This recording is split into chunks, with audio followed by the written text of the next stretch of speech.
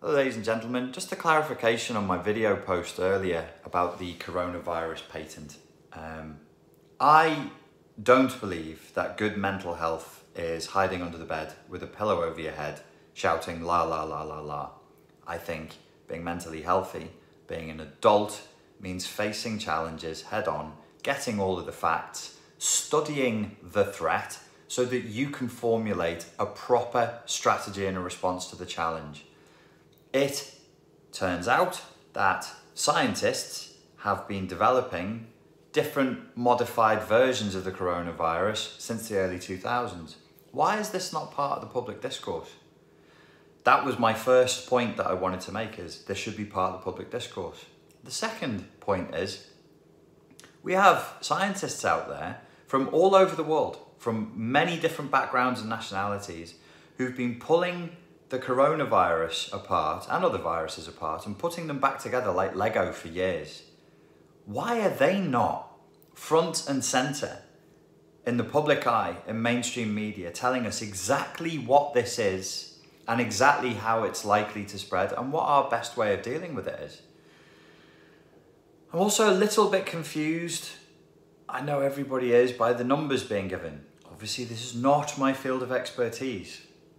We're being told a vaccine realistically won't be available for around 18 months. Why would it be available in 18 months if if this patent that I cited, it's just one, there's multiple patents, look it up for yourself. That was there to develop a vaccine for avian bird flu for economic reasons, because you put in the birds in the sheds and then a certain number of them were dying and a certain number of them weren't doing what the agricultural business wanted them to do. So if there was no vaccine created then, why would there magically be a vaccine created now? Why am I saying those words out loud? Am I trying to frighten people? No, I'm trying to catch up with what this is. I'm reading the research on it. I'm listening to what the medical professionals are saying, not the journalists. And it's been made very clear. There are two responses to this. One depends on a vaccine, and if we're going for the vaccine route, we respond in this way. If we're not going to get a vaccine, we take a completely different strategic route for dealing with the pandemic. So I would think, even if it's frightening, even if it's unpleasant, people are better off knowing, for example, you're better off knowing there won't be a vaccine inside of a relevant time frame for this to work. So when we say to you, please self-isolate, don't think it's a joke. Don't think we're taking the piss. It's the only thing that's actually going to reduce the spread and make it manageable until such time as we can formulate some kind of a vaccine or maybe, some maybe more effective antivirals. So you don't get vaccinated for it, but if you do get it, much like getting HIV nowadays, the drugs that they give you mean that if it's early enough, you will live a full life or whatever it is. But I resent being attacked for it. I resent the personal attacks that I've had today and the emails that I've had today saying that I'm scaremongering. I'm only reporting the facts. This is in the public eye. It is a patent. What this means is that people have been working on it. So my 2 points again, and please, at the back of the room, clean your fucking ears out. This should be part of the public discourse, because if it's not part of the public discourse, who will make it? Who ends up owning it? Fringe groups, people who are not a great reliable source of information are going to end up owning it, and they'll twist it. They'll change it. Secondly, I would like the scientists who are most qualified to discuss this to be available. And so I want to see them on TV. When Sky News, BBC News, CNN, Fox News comes on, there are people out there who've been working with the coronavirus for over a decade.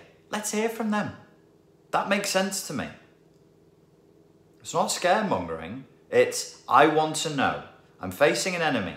I want to know their intent, their size, their resources, their weaknesses. I want to know everything. And so should you. Good mental health and having a positive mental attitude is not the same thing as sliding into denial. Let's be strong, let's be adult, and let's look at the facts as they present themselves so we can act accordingly. Because at this moment in time, there are many people who aren't taking government advice seriously because it doesn't add up. People are not stupid. They know we're not being told the whole story. And so they take pieces of information and then they come to odd conclusions, or they come to their own conclusions.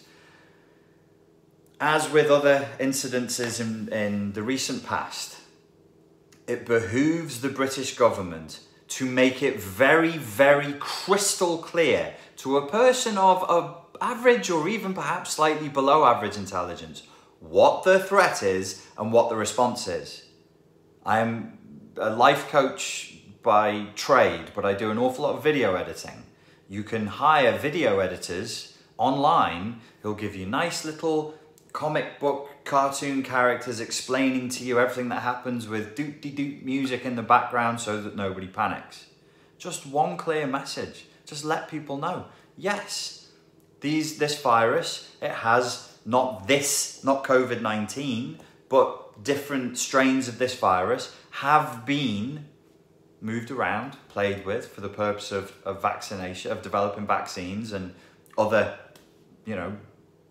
valid scientific medical purposes over the years. And these are the people who do it. The names are out there in the public domain. And this is what they've told us that COVID-19 is, specifically, what the threat is and what we should do about it.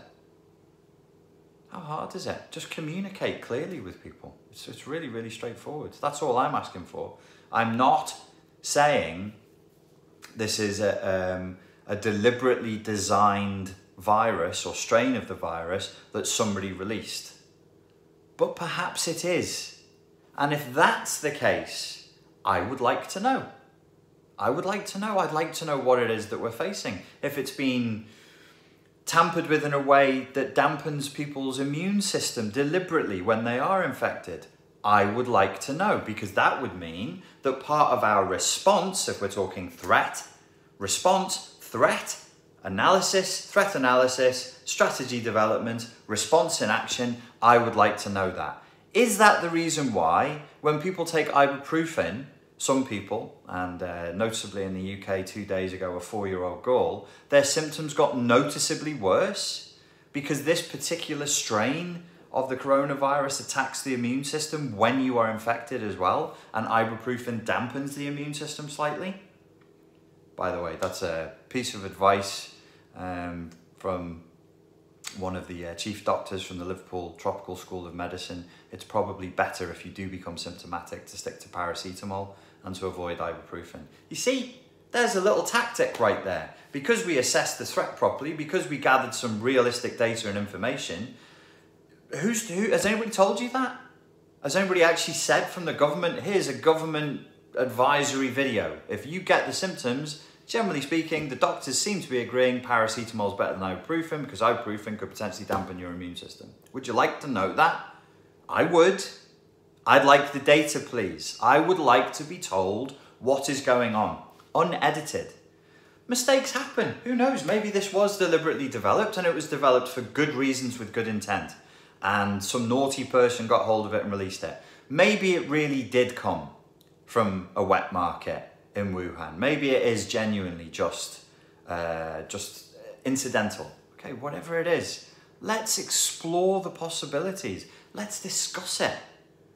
Everything doesn't have to fall back into, I'm red team, you're blue team, fuck you. This is what I believe, that's what you believe, fuck you. That's not an adult response, ladies and gents. That's an infantile response. And now, ironically enough, we've moved into a situation where we can say these infantile responses are actually now on a situation of literal life and death. And it's not good enough. It is not good enough anymore. We either grow up and meet the challenge properly as adults, or whatever happens, happens. Don't suck your thumb and hide under the bed. Having a positive mental attitude does not mean retreating back into an infantile mental state of denial. I would like to know all of the data of what's going on, because my health, my life, my livelihood, your health, your life, your livelihood, and of everybody you know, because it's a global pandemic, will be affected by it. We would like to know the truth. May the children, the infants, the rigidly afflicted, the people who just seem to not be able to think or not want to think, perhaps it causes them physical pain, I don't know. Please move to one side and let the adults talk. Ladies and gentlemen, thank you for your time and for your attention, and I will look forward to speaking to you again tomorrow. Cheers.